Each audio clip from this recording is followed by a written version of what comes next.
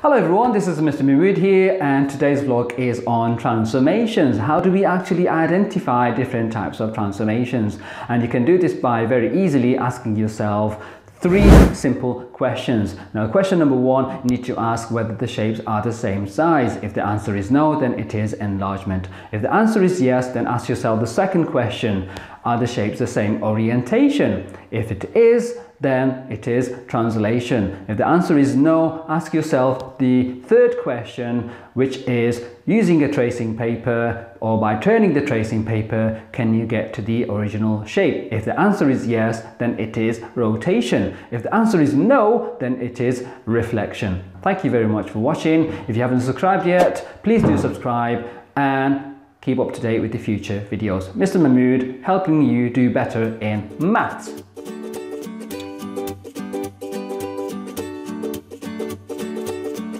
Where is the mirror line?